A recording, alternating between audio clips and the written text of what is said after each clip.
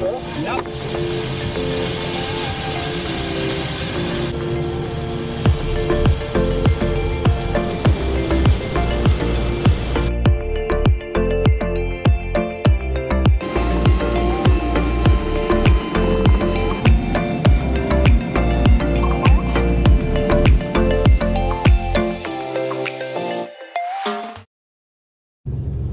This video shows how a cross-country flight in the Alps ends up as an outlanding.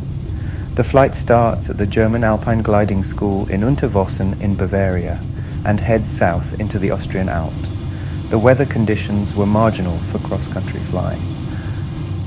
I took off in a group with 2 other gliders, and we hoped to make it out of the Alpine foothills and get deeper into the Alps where the weather was more favourable.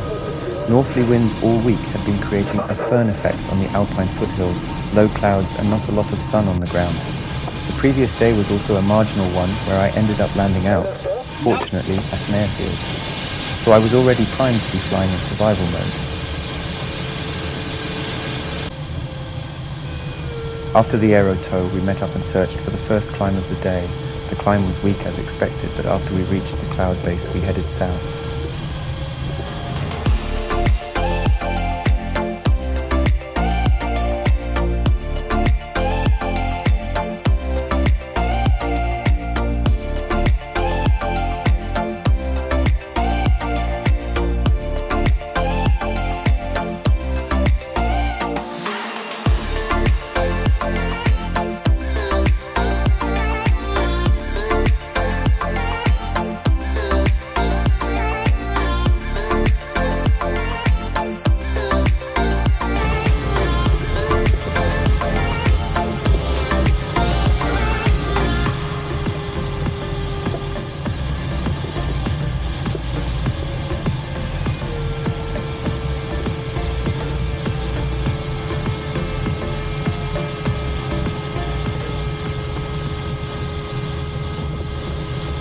We arrived at the Steinplatte mountain quite a bit lower than the peak and searched for a climb. On a good day, the Steinplatte is a reliable stepping stone into the Alps, but today, with almost overcast sky, the air is calm. There is a very light valley wind passing through the valley to the east, and some of the west-facing ridges are teasing with some weak bumps, but nothing usable.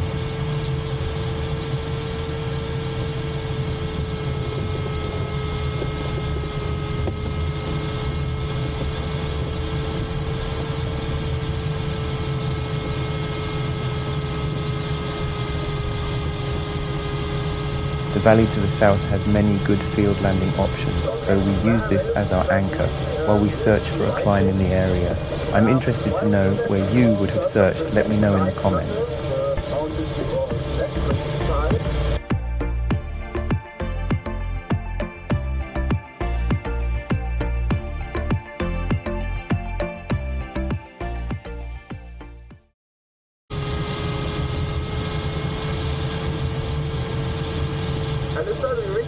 Yeah, I hear you.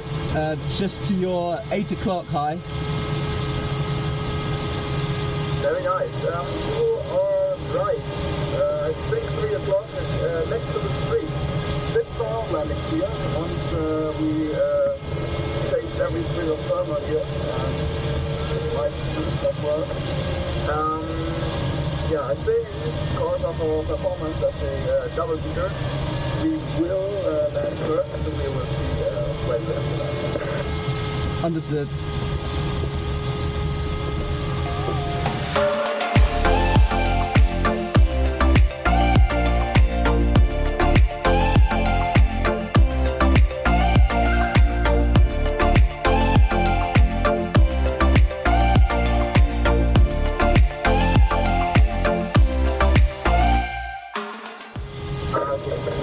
Yeah, we will outland now, and you can see where we outland.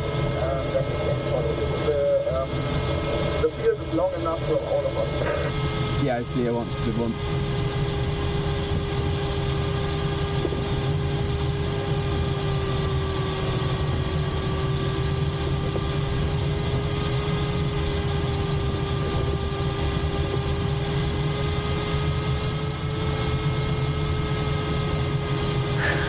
I like to do my landing checks fairly early, but I typically wait to extend the gear to the point where I mentally transition fully into landing mode. I'm looking for any last chance thermals in the downwind, ensuring I maintain a good margin to reach my chosen field. I'm judging heights and distances and wind visually now since I packed my flight computer away for landing. Even though it is a great looking field, you never really know how bumpy it will be until touching down, and I prefer not to test the strength of my magnetic mount the hard way. It's also one less distraction from being focused on positioning for a safe outlanding and being able to concentrate on the seat of the pants feeling for any last chance climbs. The remaining part of the flight is shown in real time. I'm 200 meters above the outlanding field, and you can see there is plenty of time to get into position for landing while still taking a chance to find a climb.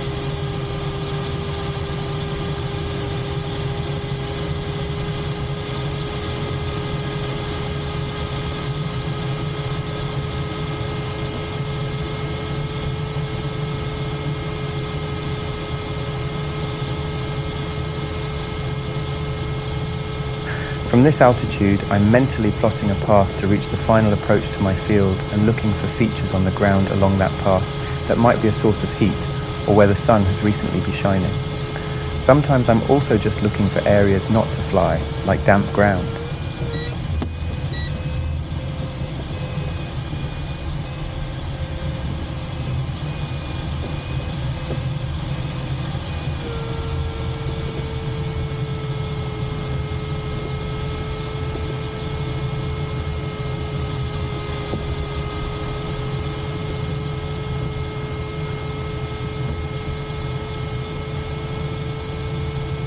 We are down safely, you can follow. You can touch down in this first part of the field. Yeah, I see.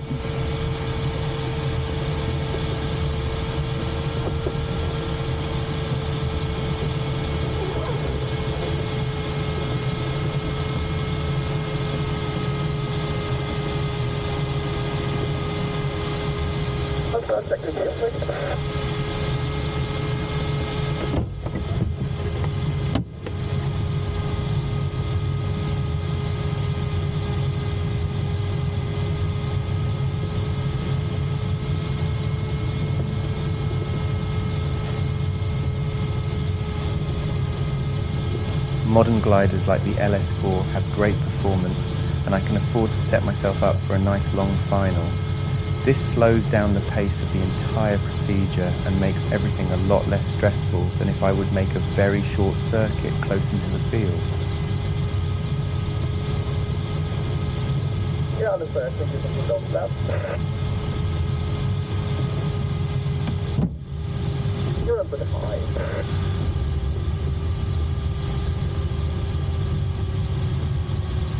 Get a bit low.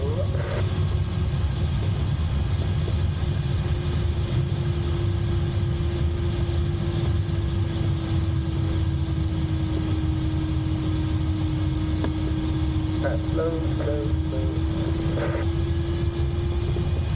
And everything down. Everything ordered down.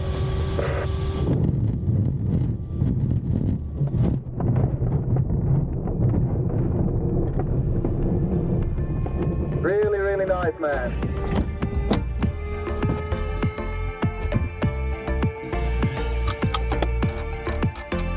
Get a bit low.